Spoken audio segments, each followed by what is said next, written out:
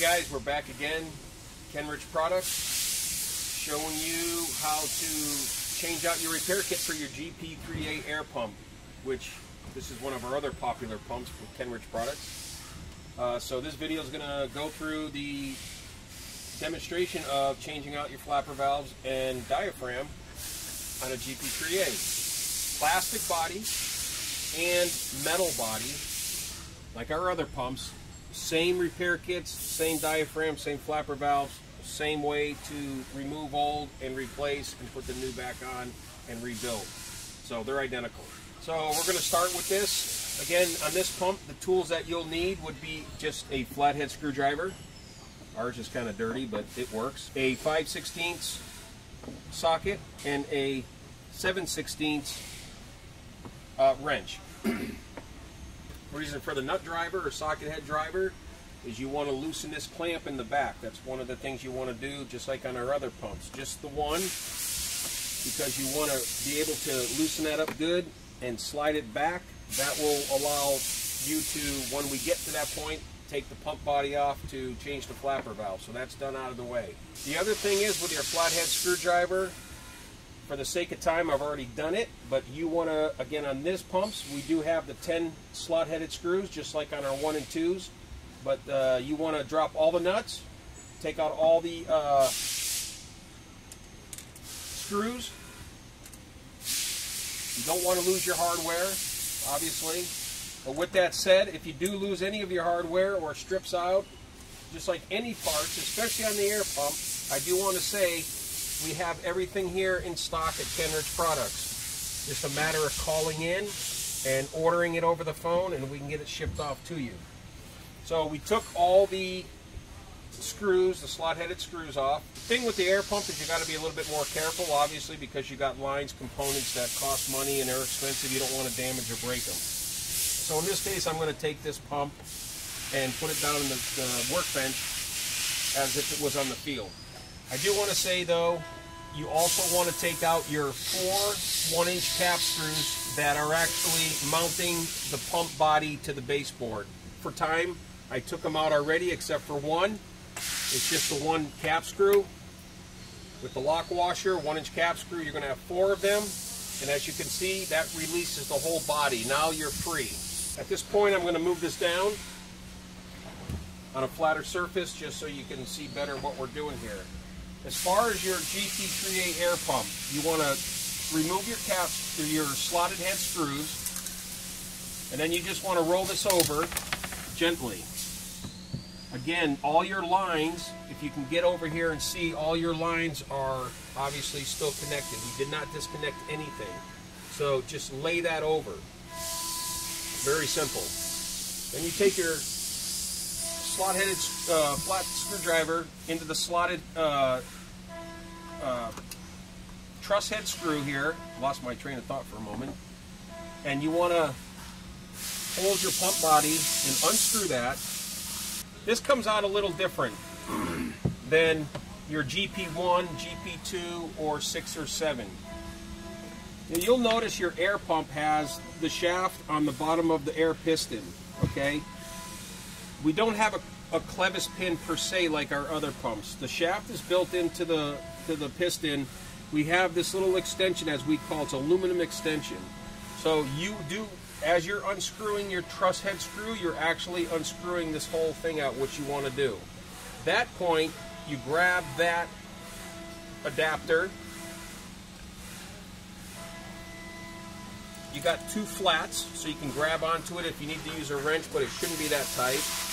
Then you can go ahead and take apart your clevis, we call clevis assembly. Truss head screw, stainless steel washer, plastic button. Taking off your diaphragm. Theoretically, this would be the bad one. There's your washer, plastic button. The diaphragm goes down position. Make sure it goes around the boss, just like we stress on our clevises for 1s and 2s. Second button, it's facing up so you can see the bosses in there. Then your smaller washer. Then replace your screw back on.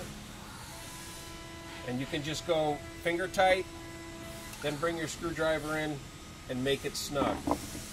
Then you go back to your pump body. Make sure you line up. This is stainless, this is aluminum. So you want to make sure you don't cross your threads. Get it started and it should spin right on for you. Then you take your screwdriver and just snug it up. Voila, you're done. Lay this back down gently, okay? When you're done with that and you want to get to your flapper valves, now some people change just their diaphragm and their flapper valves every other time. That's your prerogative, whatever you want to do. I say change everything at the same time.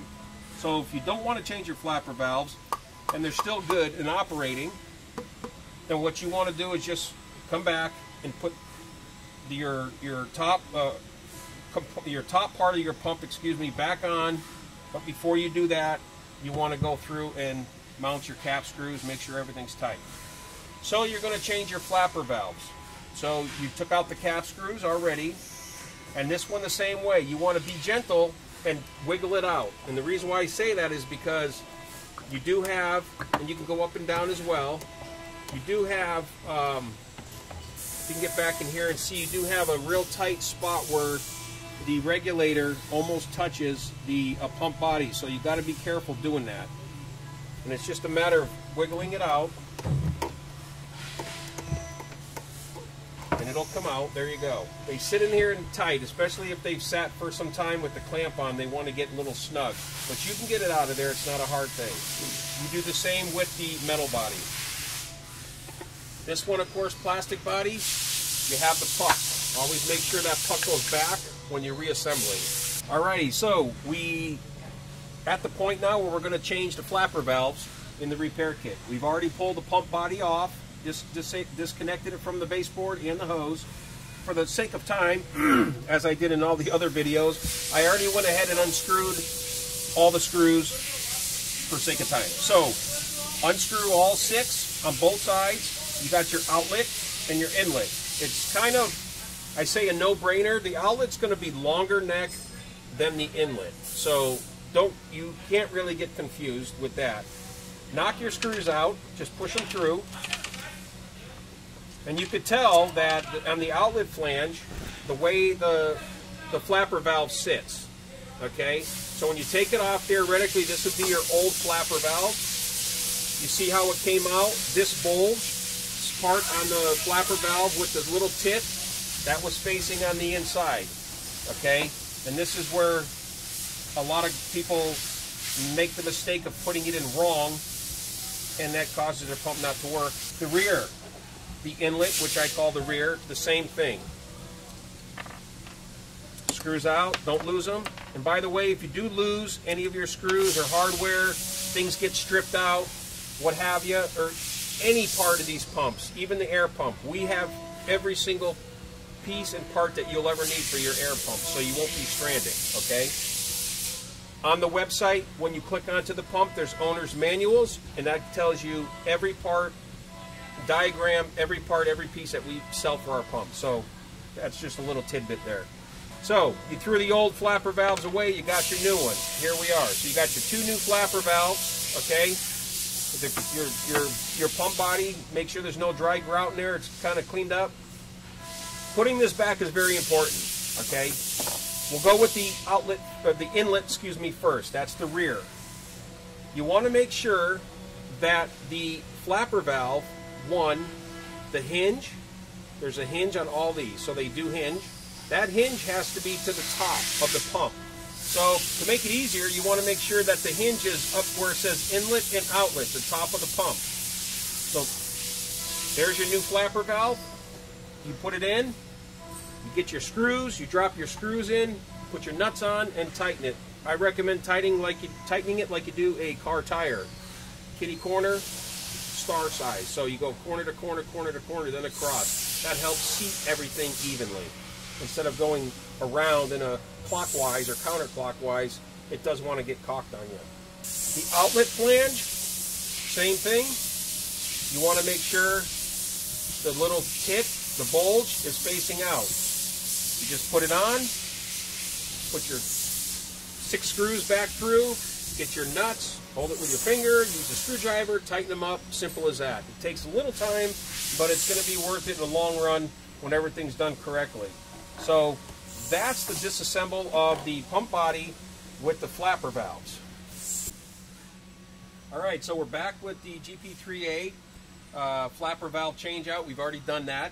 Good way again to know that they went in the right with the hinge to the top. The flow, the direction where the flappers are supposed to open up is you can take your pump body like your 1s and 2s, flick that up, put your finger in there, you can catch that little nipple and flick that up, and do the same in the front. You hear that popping and it's springing back and smacking, that's what you want. If you can't, or you feel that little tit, as we call it, inside, if it's not there, it's on the back side, you got it wrong. You're going to have to take it apart, turn it around. That's why it's always good to do that the first time. Then what we'll do from there is that's all done. Your diaphragm's been changed. Again, be careful because of the lines. You don't want to be pulling them out of the acrylic block that's in this black box. So what you want to do from this point is you want to go ahead and put this back in, which is the same motion. You just turning it and twisting it and trying to get it in. Not a problem. It's there. Then what you want to do is you want to pick up gently this part, which is the top part of your core pump.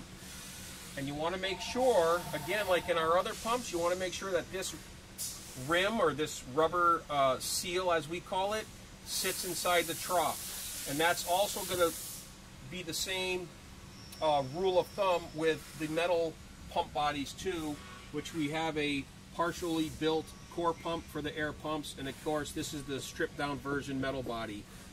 Same with your metal body. If you're changing out your repair kits, you can also do the flick test as well on these, and that tells you their orientation is correct. Again, you want the flow.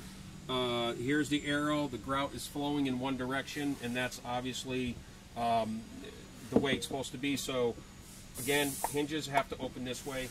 Just to show you, that's a kind of what it looks like stripped down version. Then when we're done here, you want to go and repeat the process in reverse. You want to put your slot headed screws, 10 of them, around to hold your clamp ring down. Okay, just line up the holes. Your hoses are fine, don't have to do anything with that. Put your 10 screws in, the 10 nuts, and then you have your 4 1-inch cap screws with lock washer and SAE washer and nut for the bottom to mount your pump back to your baseboard. Okay, something I forgot to say in the beginning of the video, obviously most people know this, please make sure your air is disconnected. You don't want any charged air in the system when you're doing this. So that means shut your yellow valve off to where it bleeds out the air, disconnect your line before you do anything to your pump. That's anything to it. So I want to throw that in there. I forgot to mention that in the beginning. So we're back again in our little test center that we have for our GP-3A. It's just a little place where we like to test them. Obviously we test every pump before we ship. Just a little side note real quick, like our other pumps, we do have repair kits. Of course, 2 flapper valves, a diaphragm. When you get it shipped to you via mail or UPS, it comes in a little baggie, real simple. But that's the repair kit. It will come with an instruction manual, or you can watch the video. But anyway, that's what it is there. So we put everything back, we mounted it, tightened it. Everything's back to where it was, square one.